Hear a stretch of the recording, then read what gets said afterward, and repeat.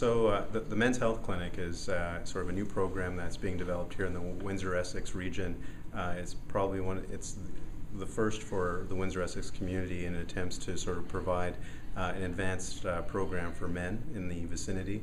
What it would do is not only provide access to urologists in an expedient way, but also to treat with men's health related problems, including such as issues related to prostate cancer, not only for the diagnosis but also the treatment.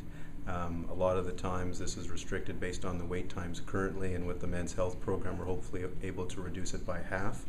With the addition of both myself as well as Dr. Tom Decli, we're able to offer expertise in the use of the Vinci robotic system, which is a new state-of-the-art technique of being able to do radical prostatectomies. And what this offers is basically a shorter recovery time, enhanced optics, as well as a more surgical and more refined way of doing this procedure. This is a technique that's been well used now in the American system, and we're hoping to offer this to the community in both Windsor and Essex areas. With the expertise already available, the instrumentation would be all that would be required. And why is it so important to get this machine here?